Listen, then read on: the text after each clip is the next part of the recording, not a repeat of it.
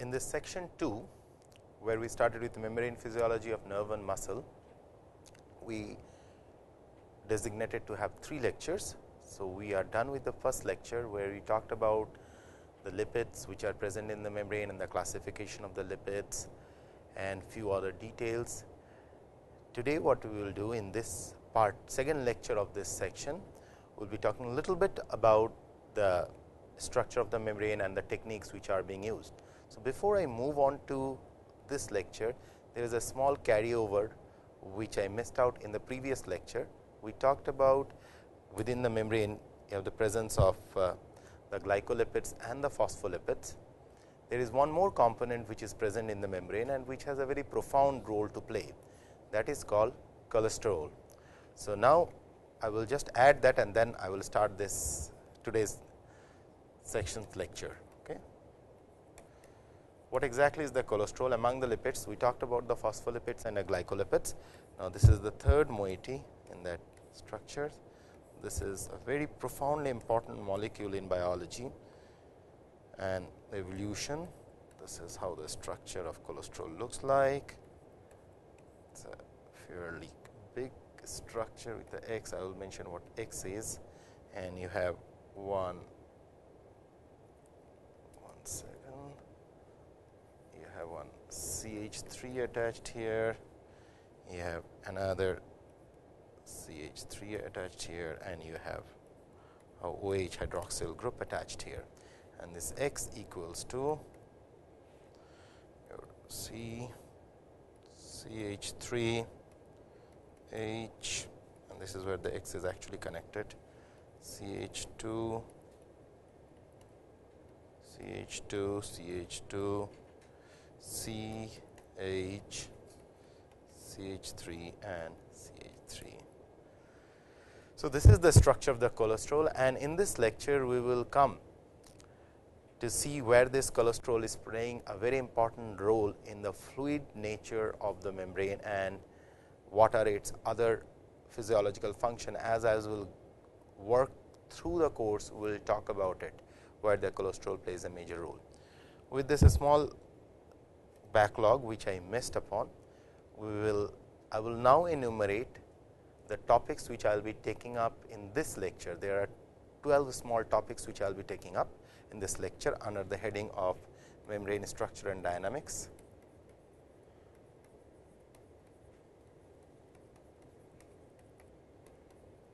So, we have already covered around 10 topics in this structure and dynamics.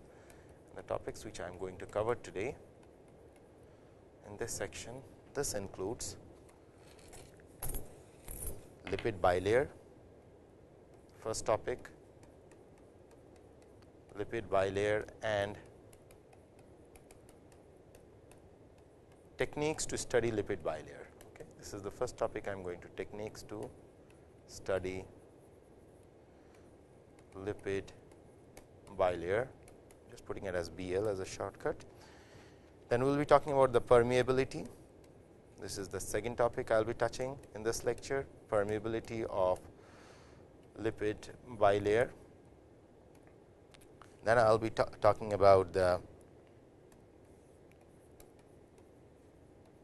flow of ions through lipid bilayer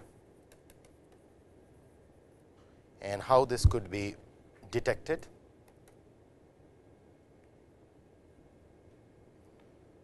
The fourth topic what I will be covering will be the membrane protein.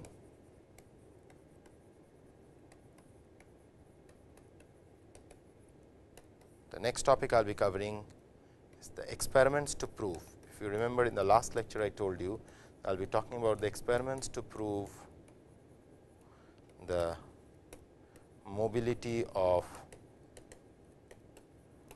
proteins and lipids in the membrane.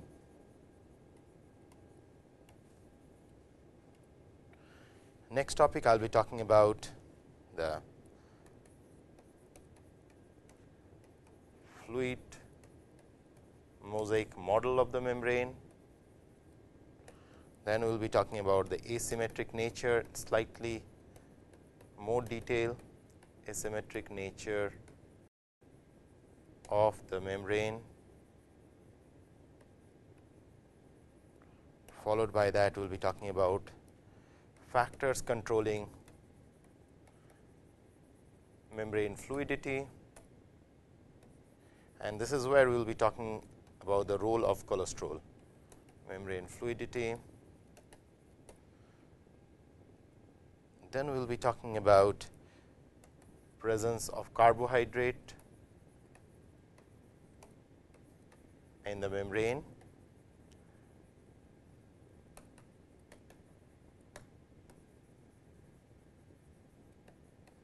and last we will be talking about the use of detergents in studying membrane proteins.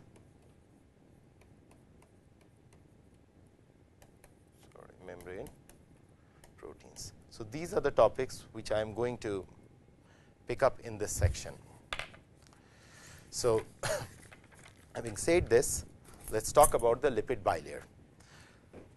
So, in the last class I told you that lipid bilayer, the bilayer formation is directly related to the presence of phospholipids and the glycolipids, and now I have added the cholesterol. So, now what are the different techniques which could be used to in order to understand this? So, under this heading we will be talking about, let us draw the lipid bilayer. So, this is how it looks like. Remember when we drew it like this. So, this is one side of the lipids, this is the other side of the lipids, and here you have the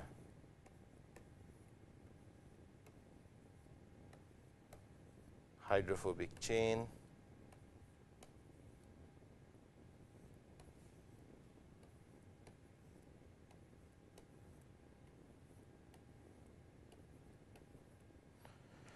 So, is there a way how we can recreate this lipid bilayer in the lab? So, this is there are two different ways how you can do it.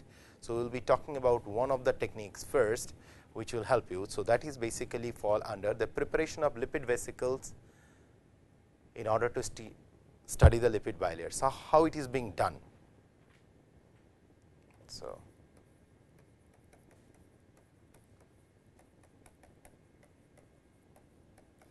preparation of lipid vesicles. Yes, okay. So, what is generally done in the labs is that you take a beaker like this. Okay, in the beaker you have a layer, you make a layer of phospholipid. Just put the phospholipid. You can see it in green. This is the phospholipids. PL. Okay. On top of that, you add water likewise, and you can use any kind of in this case I am adding, these are small amino acid called glycine, okay, and this is water. What you do with this, you sonicate this. Sonicate means you agitate it at a very, very high sound frequency, sonication. So, once you sonicate it, so let us follow it up. Following sonication, what you see, it forms something like this. Let me just check what is the color code I used. Fine. Okay. So, post sonication, what you see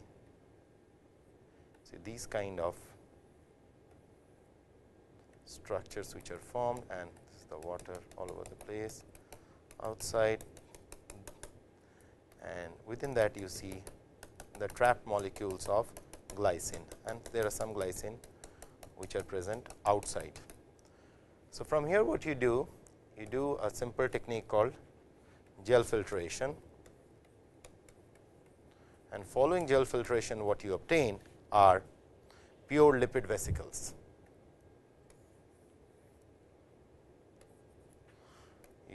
get rid of all the glycine from the suspension, and there are glycines which are trapped inside the lipid vesicles. Here the water. This is how you create the lipid bilayer. This is one such techniques of creating pure lipid vesicles. And you can use the kind of whichsoever phospholipids you can use instead of phospholipids, some mixture of glycolipids, you can use cholesterol, you can vary the concentration of cholesterol, you can do several things in this situation, okay, which will help you to create different kind of vesicles. There is another technique which is slightly more advanced technique, that is called black lipid membrane technique of studying lipid bilayer. Black lipid membrane. In short, sometimes it is also referred to as BLM technique, black lipid membrane apparatus. So, what really black lipid membrane apparatus is? So, just imagine you have two beakers like this. You have a jar where there is a small partition, fine, and within that partition you have a small hole like this. Sorry, let me redraw it like this. Okay. Now, what you do, so you see this a small hole out here. Let me mark this hole for your understanding. So, this is where the hole is. Okay. And what you do, you take a paintbrush. All of you have seen a paintbrush. You take a paintbrush like this and dip it in. This is the paintbrush, and the dimension of this hole is approximately 1 millimeter. Okay. You take the paintbrush and you have the lipid solution here. It could be a phospholipid PL, it could be a glycolipid, it could be cholesterol, whatsoever. And then you take the paintbrush out here, just the way you do it like this. You rub the paintbrush out along that hole. So, once you do so, what will happen is this. If I redraw this, and here you have the gap, it forms a lipid bilayer here. So, something like this, what will you see? If I observed it under the microscope, it will look like this.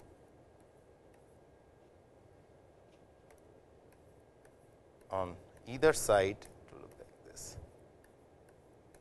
So, in other words, you formed a membrane across that hole, something like this. This is what is going to form here.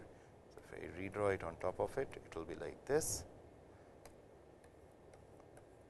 Just for simplicity's sake, I am following a color code, but it could be all mixed up, something like this. Now, what you do is you fill this side with water and you fill the other side with water, and you add different kind of solutes into this. Okay. Say example, you add sodium, potassium, calcium, you do the same thing at different concentration, calcium plus sodium plus potassium plus at different concentration. You can have sodium, potassium higher on one side, potassium lower on another side, you have sodium higher on one side, potassium on the other side. And then what you can test is actually you can connect it with two electrodes. You have electrode like this and you have another electrode which is like this, and these electrodes are connected to some kind of voltmeter, okay, which will measure the voltage, or you could kind of some other gadget which could measure the voltage. So, any kind of mobility of the, go to the next slide, so that it is not crowded for you to understand. So, here you have the bilayer already formed.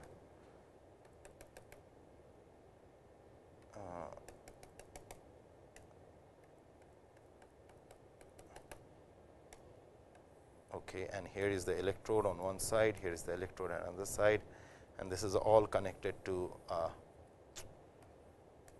some kind of measuring device. So, this is the electrode, this is the electrode, and this is that hole where the lipid bilayer is formed, and here you have the fluid and with all the different ions. So, any kind of movement of ions across this could be recorded by this voltage sensor or any kind of current devices which are present there. So, this is how the black lipid membrane is so very useful in understanding the movement of any kind of ions or any kind of molecules across the membrane. Okay. So, this is one of the techniques which are being used. From here we will move on to the permeability of lipid bilayer. This is very important. This is the second topic of this section. Permeability of lipid bilayer. So, one of the fundamental thing about lipid bilayer is that these are highly impermeable to ions and most polar molecules. The molecules which are having some form of charge out there or some form of ion like sodium, potassium, they are exceptionally impermeable. They cannot really directly pass through the membrane. In other words, what I mean is this: say for example, you have a lipid bilayer like this, and something like this, and you have this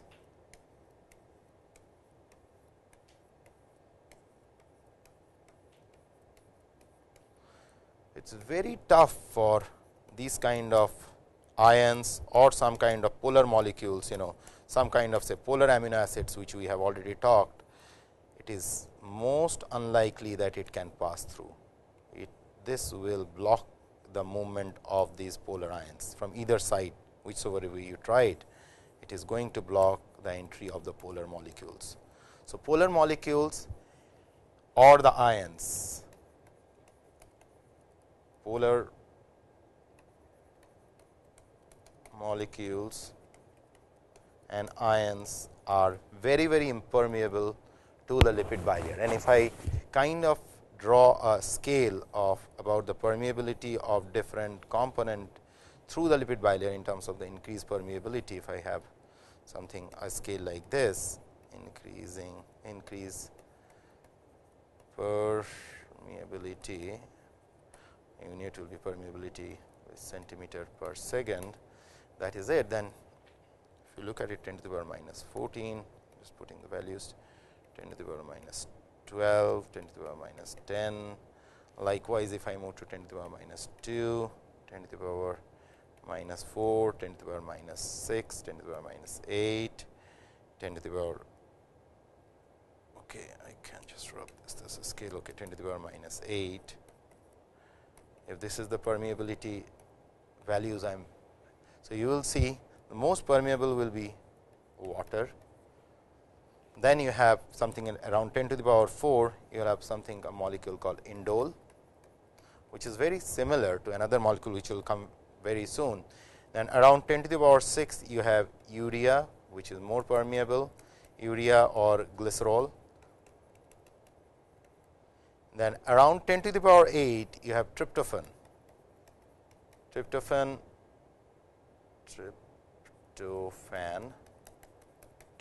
is one of the amino acids, and around 10 to the power 8 is glucose. Then comes around 10 to the power 10 is chloride ions, 10 to the power 12 is potassium ions, and near about is the sodium ions, which is very least permeable into the game.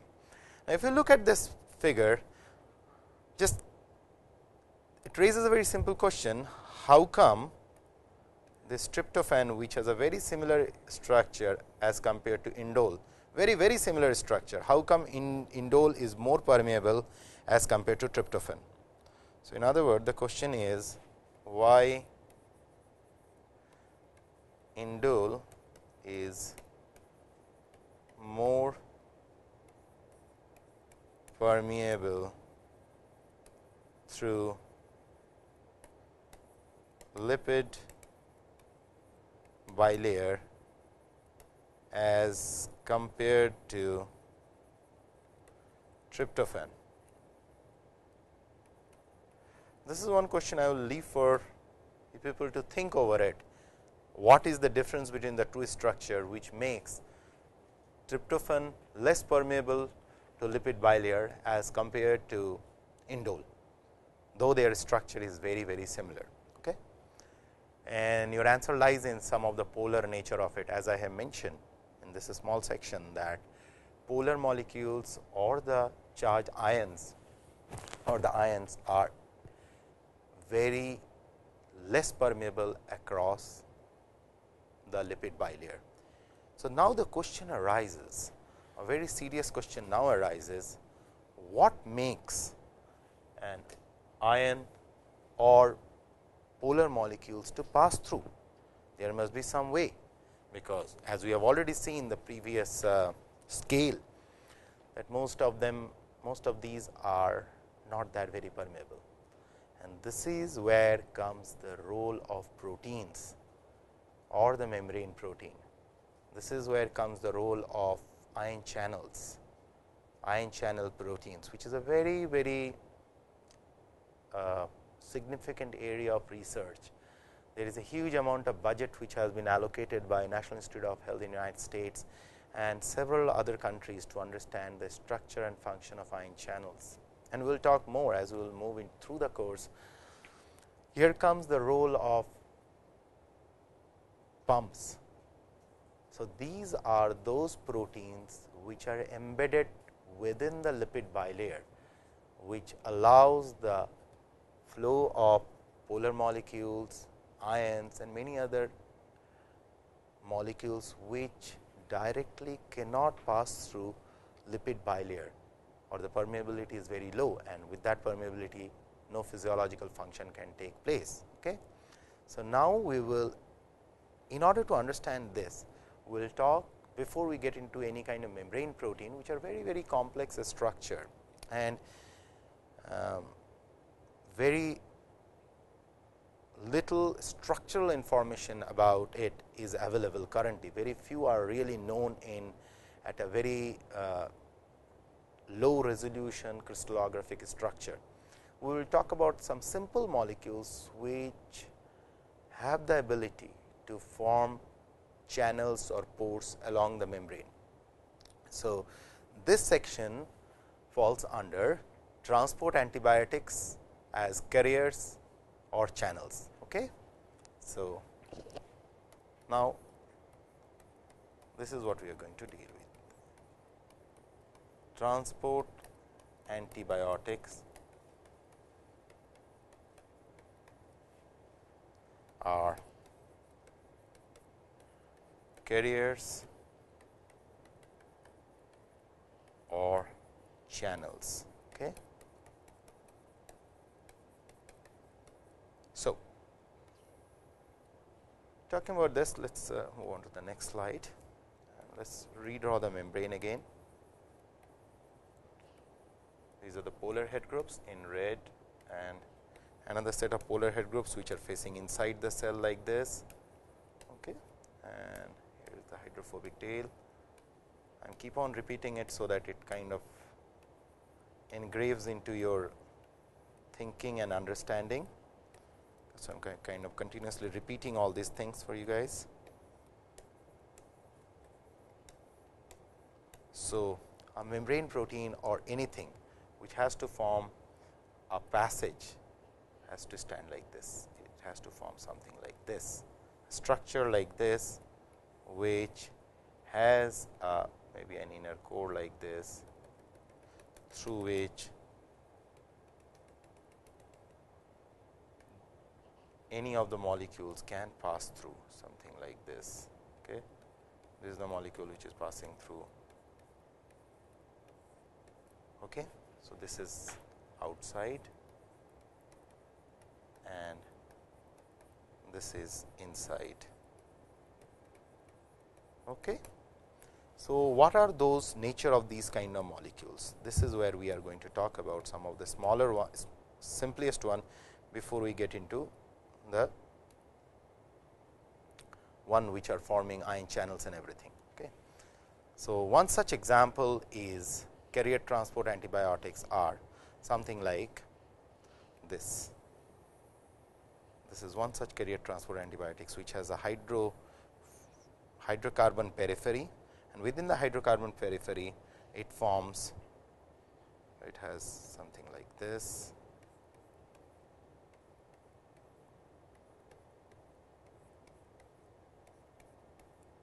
So, this is called carrier transport antibiotics.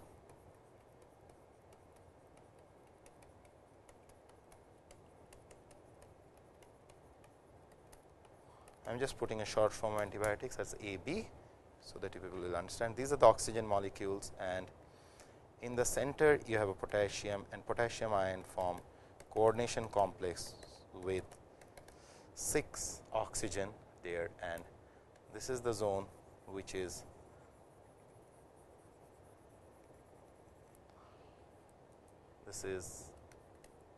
hydrocarbon or hydrophobic part of it, and this part what you see out here is the hydrophilic core. So, these kind of molecules, when they get inserted inside the membrane, so it is something like this. Again, I have to draw the structure, so that makes sense of the membrane. And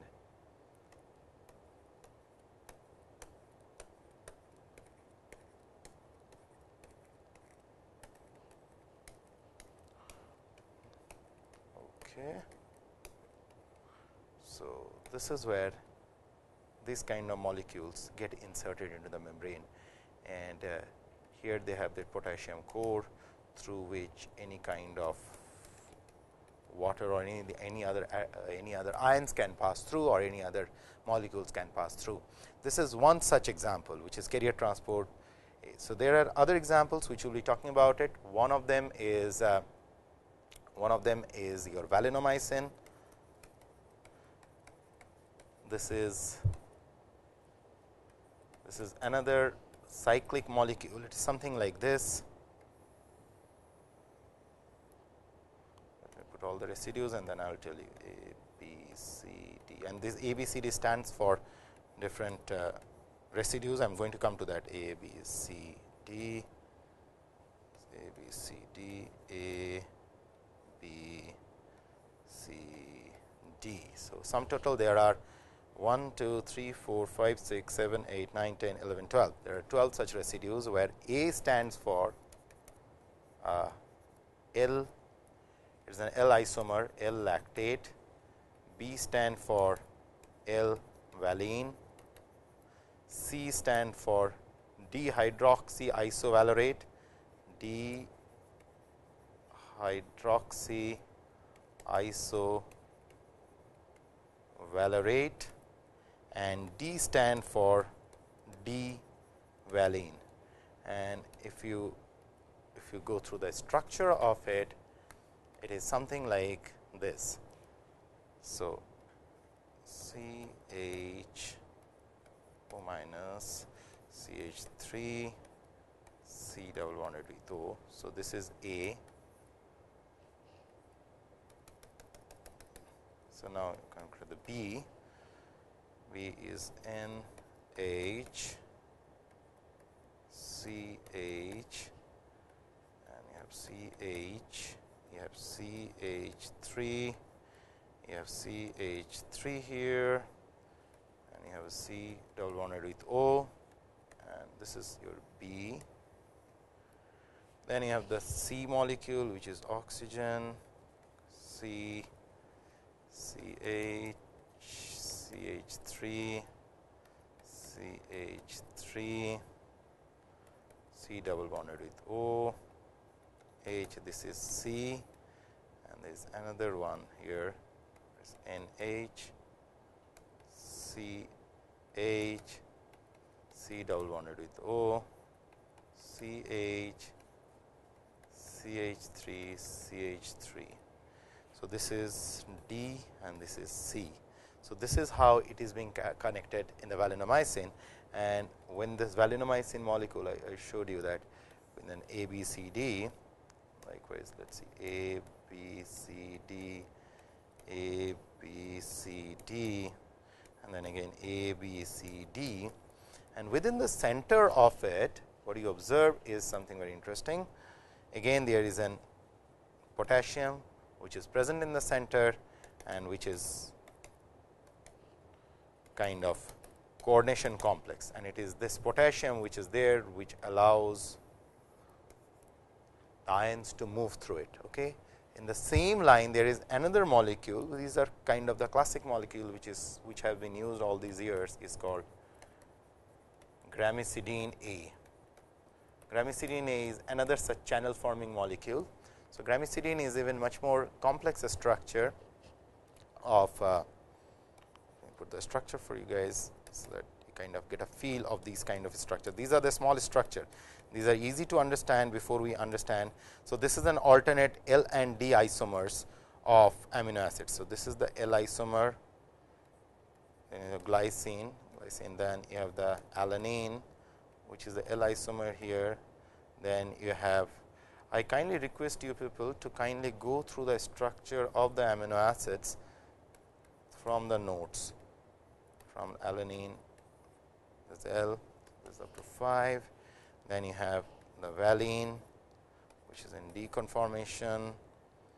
Then you have another valine, which is in L conformation. And you have another valine, which is in D conformation. You have tryptophan, which is in L conformation. You have a leucine, which is in D conformation. Okay. So, you see there is an alternate L and D, and then you have tryptophan, which is in L conformation. You have leucine, which is in D conformation. You have another one which is in L conformation. You have leucine in D conformation. You have TRP in L conformation, and then it is attached to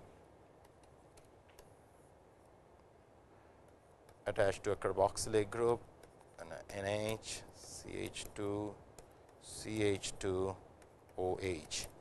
So, this is how the gramicidine molecule looks like, and all these molecules have alternating L and D isomer, and they are the one which form the channels. And these are some of the probes much before the membrane structure could be derived, and it was a very challenging task. These are some of the molecular probes by which ion channel structures have been studied for several years, and now also they are being studied. These are small molecules. They act as antibiotics, they act as toxins. There are series of them. I just picked up 2 or 3 examples like valinomycin, gramicidine, and carrier antibiotics, which could help you to appreciate how the membrane must have developed. Okay. So, from here we will move on to the fourth topic of this section, which is the flow of ion through. So, I showed you that diagram in the beginning of the black lipid membrane. So, say for example, let me redraw it. So, you could recreate the membrane like this, and here you have this lipid bilayer formation, and here you have the electrodes, and you have a very high gain amplifier to record the change in voltage across it, and there are different concentration of say sodium, say may be high on this side, sodium ions may be low, chloride may be high here, or chloride may be high here, or say for example potassium may be low here, potassium may be high here, whatsoever the flow of this could be the flow of ion through single channel in a membrane can be detected. So, basically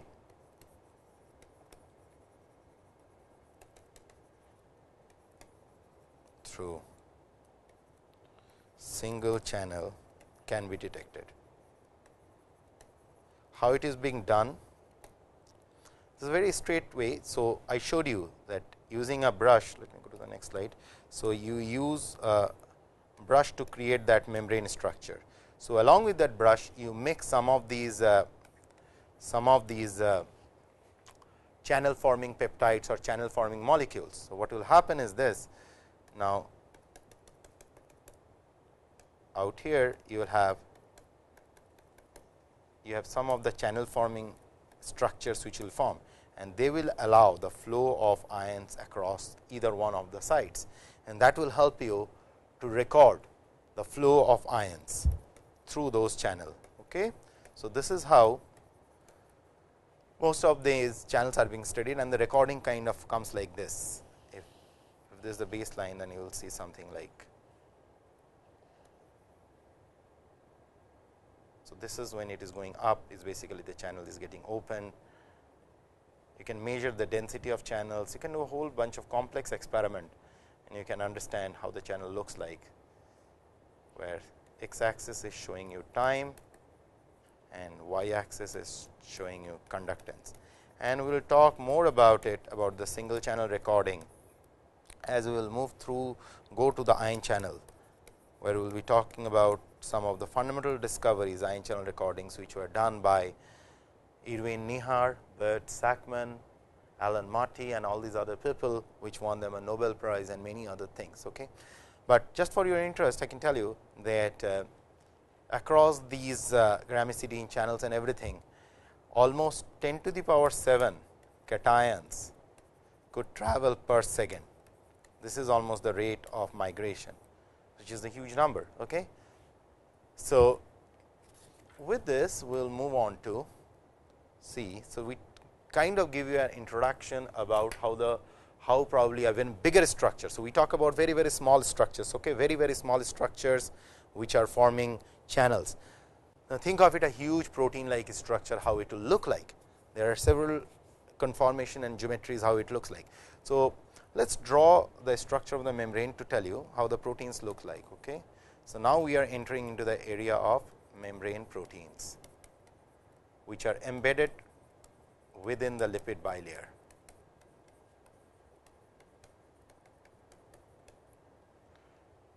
Okay. So, let me again redraw the membrane.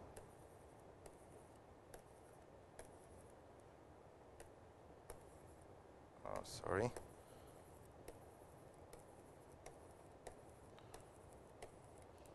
Okay.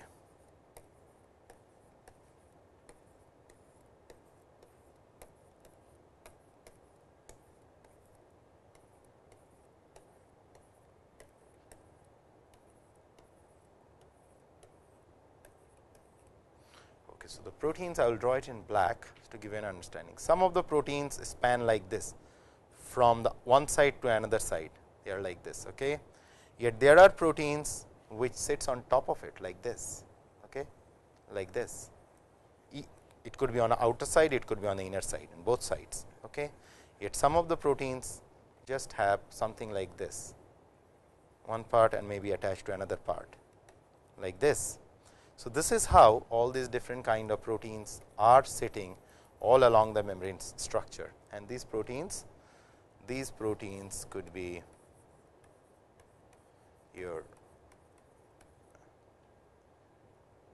could be on the peripheral side, on the periphery, it could be integral protein, it could run all across the membrane,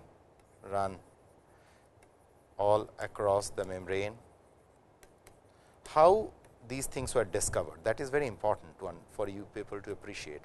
So, there are certain techniques by which these have been done. There is a technique called freeze fracture etching technique. So, what do you do? Say for example, let me take some, say for example, this is the bilipid membrane. Okay. Just think of my purse as the bilipid membrane. So, let me see how I orient it. Okay. So, imagine underneath is inside the cell and up it is outside the cell. What I do, I take this stuff and I, give me 1 minute. Okay.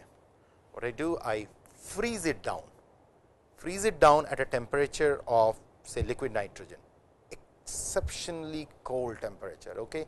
I freeze it down. As soon as I freeze it down, this is what will happen. Let me okay, let me the membrane. So, this is your membrane structure, what I was trying to show you. Okay.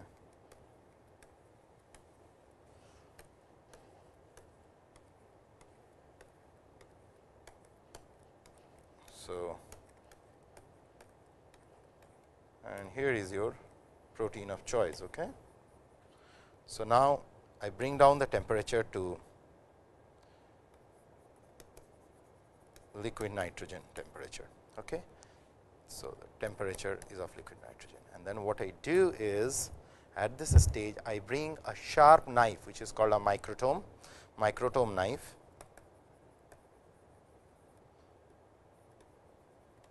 and I cut the membrane, split up the membrane, and this is called, basically the whole technique is called freeze etching, ETCH, freeze etching electron microscopy. This is how it was discovered that there are integral proteins which run from one side of the membrane to the other side of the membrane, electron microscopy. Okay. And what you get out of this is that doing this deep etching is something which I will show you through the purse using my wallet. Okay. So, say for example, this is the outside and this is the inside, and this is the lipid bilayer for you guys. Okay. So, when you put this at liquid nitrogen temperature and you cut it, so you take the knife, say for example, let me see. So, say for example, this is the knife, okay, and I take the knife and I cut it through like this, or I cut it through like this. What you will see is that it opens up like this, and then this is exposed in front of the microscope, in electron microscope, and there you could see if there are some proteins which are, suppose these my fingers are the proteins which are there. So, I can see the structure of the proteins. So, this is how it is being done. So, this technique is called freeze etching electron microscopy, and it follows a deep etching process. This is how most of these integral proteins have been discovered, that they run from one side, one end to the other end of it. Okay. So, this is one such technique which I wish to expose you people. So, from here we will move on to another technique. You remember in the last class we talked about that the lipids can move across the membrane laterally, and very rarely it do a flip flop movement. It is really tough for it to do so. So, how it was being proved, and I told you that I will give you some of the techniques by which membranes have been studied. So, one such technique is like this. Say for example, so let us put the title. So, this is in this section we will be talking about lipid and many membrane proteins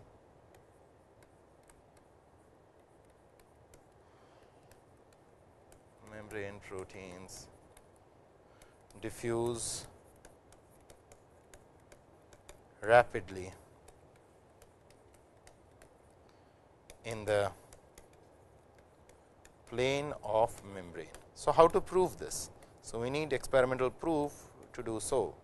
So, this is how it is being done. Say for example, I have one cell A, say for example, cell A like this, and I have another cell, and let me put a different color, cell B like this. Okay. These are the two cells, and on these cells I have some kind of a tagging of the lipids and the proteins. Say for example, these are the tagged. Okay.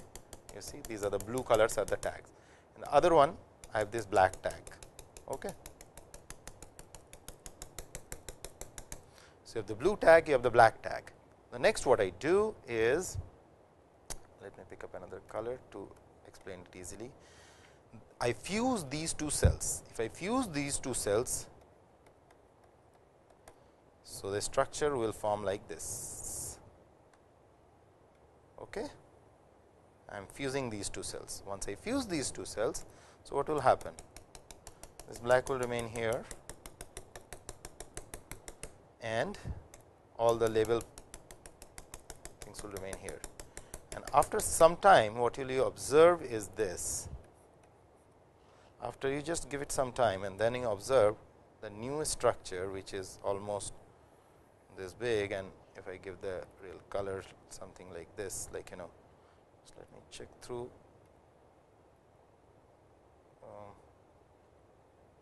Okay, green and red. Okay, fine. Green.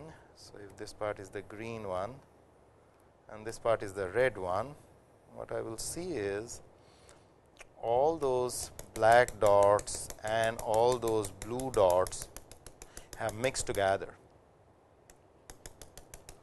likewise. So, that is one of the indirect proofs or kind of a crude proof to say these proteins and the lipids are moving all across the membrane.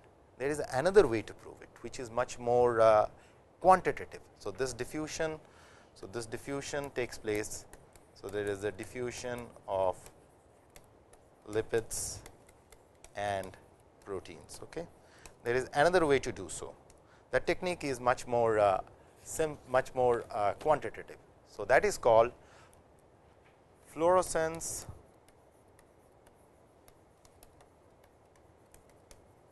photo bleaching recovery technique. Photo bleaching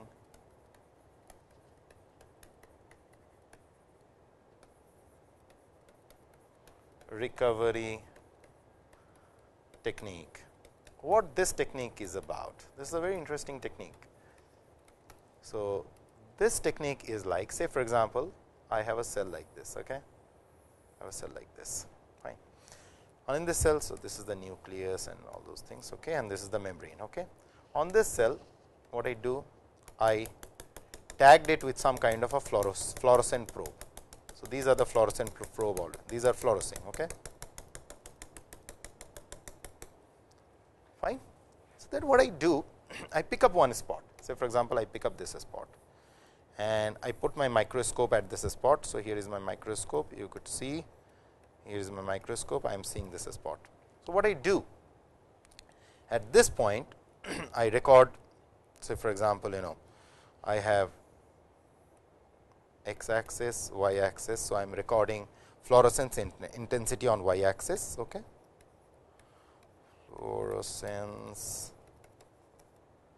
intensity on y axis and x axis is time. So, initially what I see at this spot there is a fluorescent intensity like this. Let me put it in red, that will make more sense. Okay. So, then what I do, next thing, I bring a very strong laser beam and here is a laser beam coming, some kind of a strong beam which kind of bleach the whole surface, or in other words, bleaching the whole surface means it get rid of all the fluorophores which are present out here. So, all the fluorophores which are present out here. So, it is free from all the red. So, what you will see in the graph is that immediately the fluorescence intensity will fall down like this, sharp fall, because of this is where you are bringing the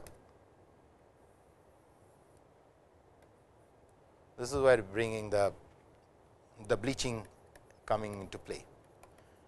After some time what you see is that there is a recovery, it started pulling back. What exactly is happening? Why it recovered? It recovered because all the surrounding these molecules, what you see, these molecules started moving to the bleached site like this. In other word, there is a mobility and the movement of the different proteins and the lipids which are present. So, these are two standard techniques by which it has been proved that there is a mobility of the lipids and the proteins across the membrane, and very rarely you will see a flip flop movement, which I explained in the last class. Okay. So, membrane proteins do not rotate across the bilayer membrane bilayer, but sometime the lipids do so, but very very slowly. Based on all these, we moved on to the. So, there are over the last century several models of the membrane has been proposed. As we are advancing, as we started understanding, many of the older models got discarded, and the most current model, which is fairly acceptable, is called fluid mosaic model. This was proposed by in 1972 by Jonathan Singer and Garth Nicholson. Okay. So, fluid mosaic. You understand mosaic? Mosaic is just like in your house you have the mosaic floor. So, it is kind of mosaic like. This is a mosaic of proteins in the lipid. Okay? Something like that, how you can in 1972 by Jonathan Sanger and Garth Nicholson. These are the two people who proposed that. Nicholson. What they proposed is, that was their basic definition on it, is the membrane are two-dimensional solution of oriented lipids and globular proteins. So, this is their central theme about the model, and which consists of the lipids like phospholipids, glycolipids, which act as a solvent to embed the proteins in them, and there is a lateral diffusion which we have already discussed. Okay. From here, we will move on to the next topic, which is the asymmetric nature of the membrane. We have already discussed this, we will not discuss much on it, except the fact that, as I have mentioned, the proteins never flip flop, and that is what helps them to maintain the asymmetric nature of the membrane. Okay. So, it is something like that. There are certain pumps called, we have not talked, one of the major pump is called sodium potassium ATPase pump. So, this pump has the ability to throw sodium outside the cell and takes potassium inside the cell, and this only does when ATP is present inside the cell. Always remember, ATP has to be present inside the cell. Okay? And this is the membrane which I draw. This is the membrane and this is the pump. Okay? And this offers an asymmetry. This offers an asymmetry in terms of the ion concentration inside and outside the cell. Okay? So, there are certain toxins which binds from outside, which Oben is one of them, which binds outside and block this pumps, and these pumps and these channels, they offer a lot of asymmetric nature to it. So, now what controls membrane fluidity?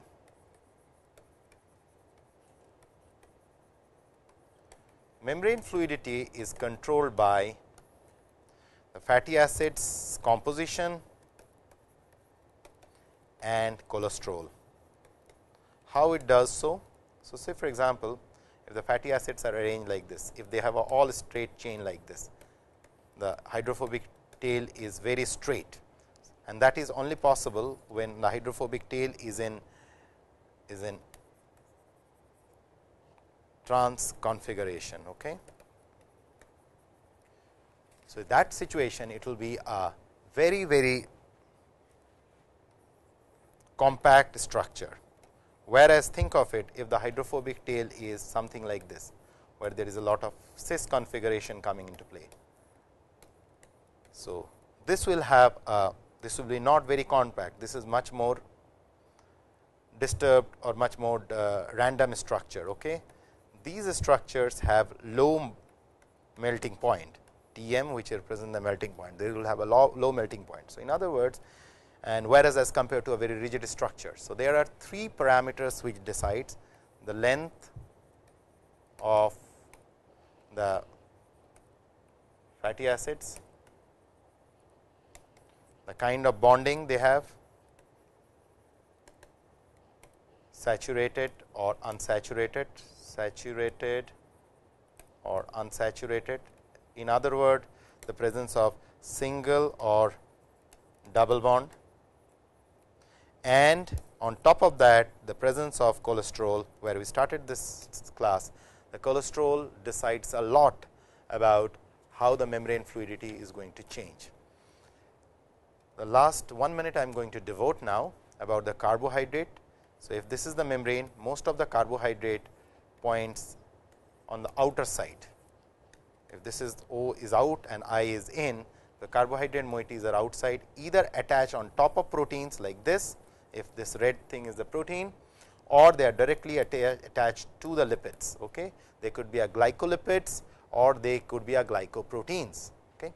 And apart from it, there is another technique, last technique, which I just want for your information. These membrane proteins could be isolated using several detergents like Triton, DDAO, they have several full forms, that is dodecyl dimethylamine oxide, sodium cholate, and